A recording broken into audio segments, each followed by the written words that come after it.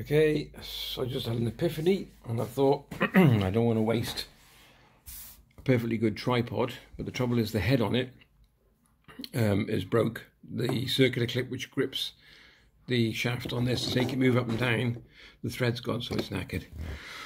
So I woke up and I thought, oh, I know, okay, I was just having an epiphany. So what I've done, gone up the vise in the garage, put this in the vise, cut it off with an hacksaw, as you can see.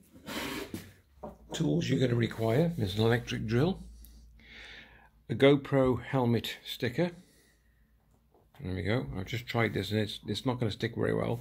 A couple of very fine screws, and then your camera holder, which is for my phone.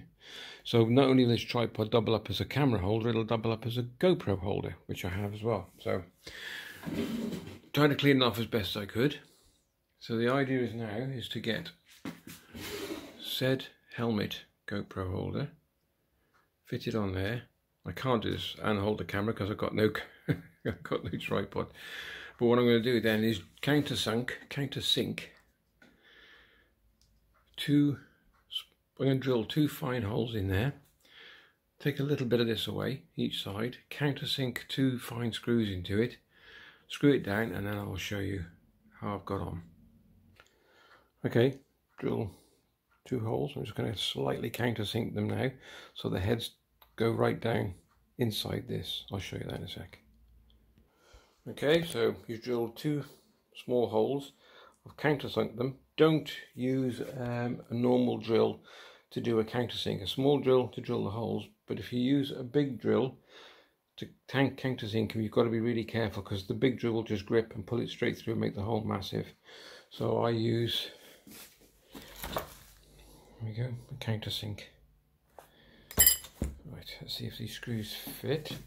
They should do. You've got to get them flush, otherwise the other part of the GoPro won't fit over. So you've got to get them right down flush. Okay, I'll give that a test. So there you go, it fits on. Otherwise it just won't go on, it's as simple as that. Okay, and then I'm going to now just fit this to that and then screw them down by hand. It should just pilot itself and just go through, so it's only plastic. So I'll show you when I've finished.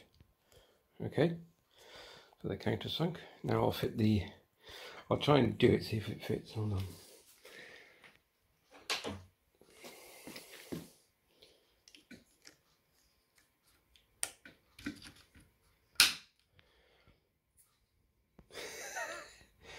And then the next bit will be my phone holder.